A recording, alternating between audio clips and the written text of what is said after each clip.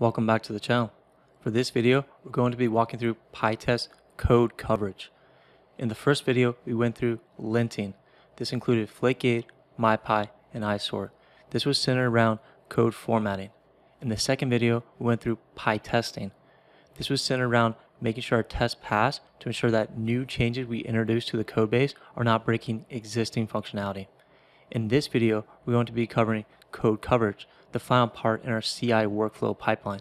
What this is going to ensure is that a minimum amount of the codebase is covered by testing. Ideally, you want to shoot for 100%, but this isn't always realistic. And in order to do this, we're going to be using a custom GitHub action I've written called pytester-cov. We're going to walk through this later on in the video series to understand exactly how it works. Now, before we get started, you can help me out a lot by doing a few simple things. Sponsor me on either GitHub sponsors or on Patreon, subscribing to the channel, liking this video, and sharing on platforms you use like Reddit, Discord, etc., starting the repo on GitHub, and also follow me on GitHub. All these things help me out a lot. I'd really appreciate it. So let's get going. First step, like we've done in the previous two videos, you want to fork the repo. After you fork it, you want to go to code and copy it. Go to your terminal, and do git, clone, and paste. Once you have a clone, just cd to that directory. You'll notice I'm using _private, which is this one right here. The reason being is because we're going to be changing some of the code and pushing it to the main branch. I don't want to modify the public repo that you're going to be pulling from. That's why I'm using the private one, but the code is exactly the same. So to get started, we're actually going to run Pytest code coverage locally first without the GitHub action, because there actually is a Pytest code coverage package already out there. Now you might ask right away, why do we even need that custom GitHub action that you wrote? We're going to see a few limitations of this package that are going to necessitate using a custom GitHub action that I wrote. So before we get started though, make sure you have two packages installed. Pip install Pytest and pytest-cov.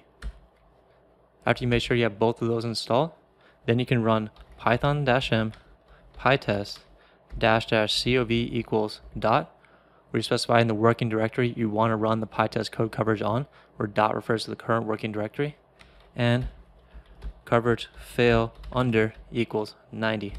So you're setting the percentage threshold you want this to fail on.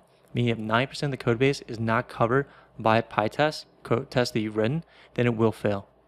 Once you've done this, click enter, and we see it ran. Now, we look through the files.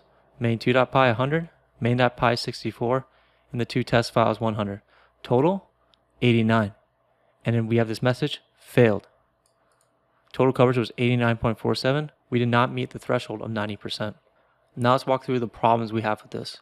First, we see these two test files are included, testmain and testmain2.py. These are the files that we've written the test in. We can see this on GitHub real quick.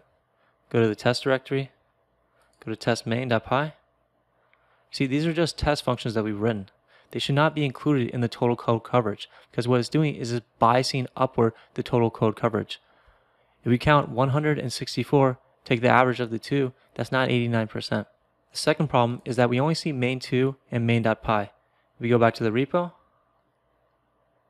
we have this temp folder, we have a main3.py. It's not being checked by Pytest code coverage. The reason being is that Pytest code coverage by default does not search for subdirectories. You have to include each subdirectory manually in your Python code coverage statement, and this can become very cumbersome very fast if you're in a real-world project with many subdirectories and many subfiles. The next issue is that we don't actually have an exit code here. Even though we have this red message telling us that it failed, it didn't actually fail. We still see 4 passed. So if we don't have an exit code, it makes this almost impossible to incorporate into our CI workflow pipeline. We definitely can't do this out of the box right now. We're going to have to do some workarounds to make this work in our CI workflow, to actually give an exit code so we can fail the CI workflow pipeline if the code coverage is not met. And the final issue is that if we look at the individual files, we see that we have 100, 64, 100, and 100, and we have this 89. Let's say we change this 90 up here to 75. Well, then it would pass, right? Let's say instead of the total code coverage, we want each individual file to have at least 75% code coverage. There is no option to do this in Pytest code coverage. But using the custom GitHub action I've written, we're actually going to solve for all 4 of these issues. So now that we understand the limitations of the Pytest code coverage package out of the box, let's walk through the code and understand how we're going to use the custom GitHub action pytester-cov that I've written. Okay, so for the code, I'm only going to be going through one file, the python-app.yaml file in the .github workflows folder. The reason being, the other files are just simple functionality files, the main2, and the testing files for Pytest. The purpose of this video is not to go through testing with Pytest, it's to go through the coverage aspect of it. If you want more information on testing, just refer to the previous video. So for this file, this is what gets run in our CI workflow on GitHub when we make a push or pull request to the GitHub repo. So to start off, we have extensive documentation on what this action is doing. It gives you different variables you can set, the output variables, and the workflows that are being used.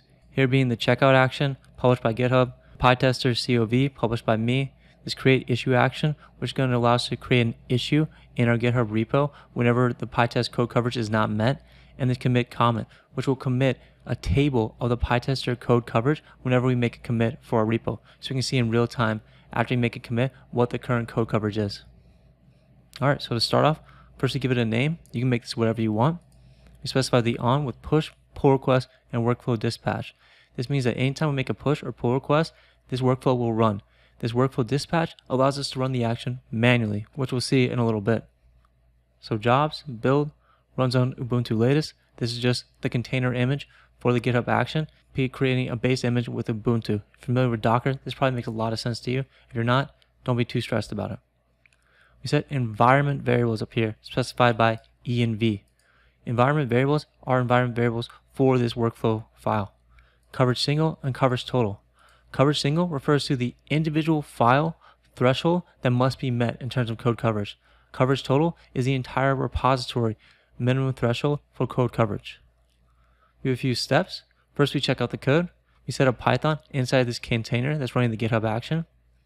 We install some dependencies with flake8, pytest, or requirements.txt if you want.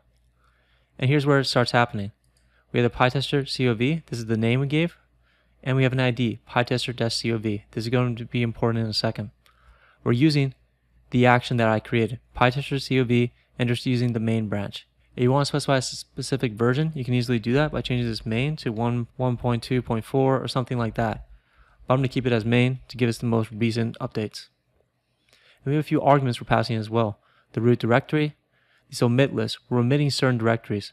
We're omitting the test directory because this is one of our first problems, that we're biasing upward the total code coverage. So by passing this in here, we're not going to include that test main and test main2.py, and we'll no longer have that bias upward of total code coverage. We're omitting temp main3.py and temp main4.py. Main4.py does not actually exist. We're going to see how this doesn't cause any issues. And we're passing the coverage threshold single and total in here. We're specifying them with the environment variables, which we specified at the top. This is how you reference them. You just put the double curly braces and the $ in front. Then we check coverage single fail, new issues. We're checking at the steps, pytester-cov. Where is this coming from? This corresponds to the ID that we specified right here. If you change this to 2 here, you have to change to 2 here, and everywhere else this is reference. We're going to keep it as just pytester-cov. We're checking the outputs. So it creates a few different outputs. The first one we're checking is single fail. If this is true, then we'll run this action right here, create issue action. What it will do is we'll create an issue in our GitHub repo. The issue title will be this, saying the coverage single falls below the minimum coverage that we specified. We have the token, the assignees, the labels, and we have a body, which is going to be the output table showing the individual Pytest code coverage, which we're going to see in a second. And we also check, again, the same conditional, and we're just saying exit 1 if it failed. Then we do the exact same thing for the total code coverage. Again, checking the threshold and creating an issue and then exiting with code 1. If both the thresholds are met for individual code coverage and total code coverage, then we'll fall to this line where we just commit the output table, which we were already committing before, but this time as just a commit comment. So every time we make a commit, we'll see a comment of the total Pytest code coverage table, so we can reference it very easily. So now that we walk through the code of the CI workflow file, let's actually see the action running. Okay, so to run the action, first we need to make a change. Let's add another new line at the end of the file. Click Save. Open up your terminal. Git status. See the one file has changed. We're going to do git add star git commit -m Let's do commit because we're not really doing anything. And git push. Okay, go to the repo on GitHub. Go to the Actions tab at the top. Click on the action. And click into it. Okay, so the action completed. Let's walk through what happened. We're building the action, create issue action. We're checking out the code, installing Python, installing the dependencies, running the pytester-cov action that I created, and then it's checking if there's a single fail threshold if it wasn't met for all the files. It was, so this doesn't run. Same for here. The total threshold was met, it didn't fail, so this doesn't run, neither does this. Then we follow through to the last part, where we commit a Pytest code coverage table on our commit. So let's go back to the code, and we'll see that table right now. Right here in this message box, scroll down, and we see the table. Pytest coverage, 80%. We see the two files that we tested, and the total. So we met our thresholds. Because remember, our thresholds, we scroll to the top. We had 60 for single, 60 for total. Go back, 80 for total, and 64 and 100. So we met all of our thresholds. Great.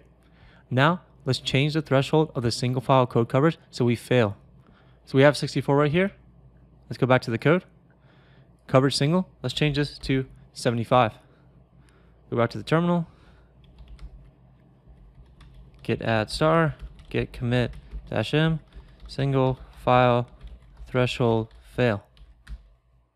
And git push. Go back to the repo. Go to actions. Click in. And click in. Okay, completed. But now we have a red X here. We ran the pytester coverage and we expect it to fail because we set the single file threshold to 75. The main.py only has 64% code coverage, so we expect it to fail. We see it right here. This didn't fail. What it's actually doing here is creating a new issue. It's not doing an exit code. It fails right here because this is where we return an exit code of 1. So we scroll to the top. We go to issues. We see our issue. We click into it. Single false below minimum 75. We see the file right here, 64. So not only do we create an issue, we also get the table here showing us visually where the issue happened. Remind ourselves in the code. This code right here is not meant to fail. It's meant to create the issue. This block right here, this exit 1 in particular, is what stops the CI workflow from continuing. So now let's go back. Let's change this back to 60. Let's set the coverage total to 85, because before it was 80. So now we're going to fail in the total. So we'll do git add star, git commit -m, total threshold fail, and git push. Go back to the repo, go to actions, and click in. Okay, the workflow finished. We now see it skipped the single fail because there was no issue there. We met the threshold on a single file basis. We see that it failed on total because we didn't meet the total file threshold. It created the new issue as indicated by the check, and it failed on total fail. We go to issues. We now see a new issue. Total falls below minimum 85, and we see a table again, just like the single, except now we're specifying total. Great. So the next part, go back to the code. We're going to change both of these to 0.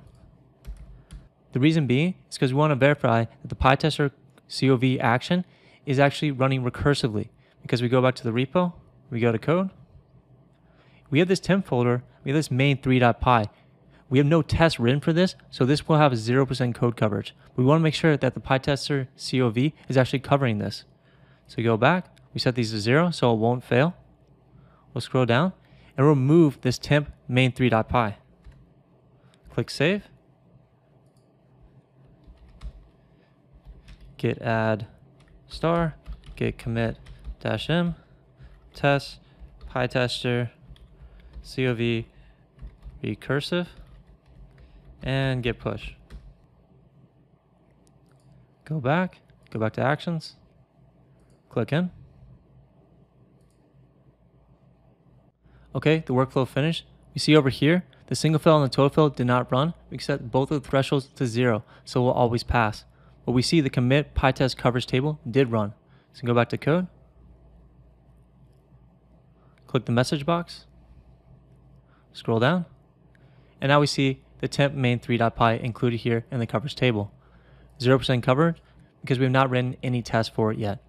Great. So we've seen everything in action. We've seen it with no failures, we've seen it with single failures, we've seen it with total failures, and now we've seen it run recursively. One more thing I want to show you is in this workflow file, you might think it's a little daunting because there's so much code in here. You can actually simplify things a lot if you want. So you don't actually need this new issue creation. All it's doing is create an issue for you. If you don't want this to happen every time it fails, and you just want the workflow to fail itself, you can just remove this. And same right here. So now you will no longer create an issue in your repository whenever the code coverage is not met. Instead, it will just exit one, meaning the workflow file will fail. You can also remove this as well if you don't want to add a commit message every time you make a commit and there is no failure. So you can remove this as well. Selling this workflow file gets a lot simpler. I have added these things to this workflow file because I'd rather give you every option available than limit you. The last part of this video series is we're going to look at the action itself, pytester-cov. You can help me a lot by starting the repo by clicking right here. It's very simple. It helps other people find this action and use in their projects. It also helps me by bringing attention to my profile in the YouTube channel to help support me. I'd really appreciate it if you did it. All that's going on here, we have the pytest, pytest-cov, the packages necessary to run this. We go through the optional inputs, which we covered previously. We have the outputs, which we went through as well, and then some template workflow files. And then finally the license at the bottom. That's it for this video. If you have any questions or comments, just leave a comment below and I'll respond as quickly as I can. Thanks for watching and stay tuned for the next one.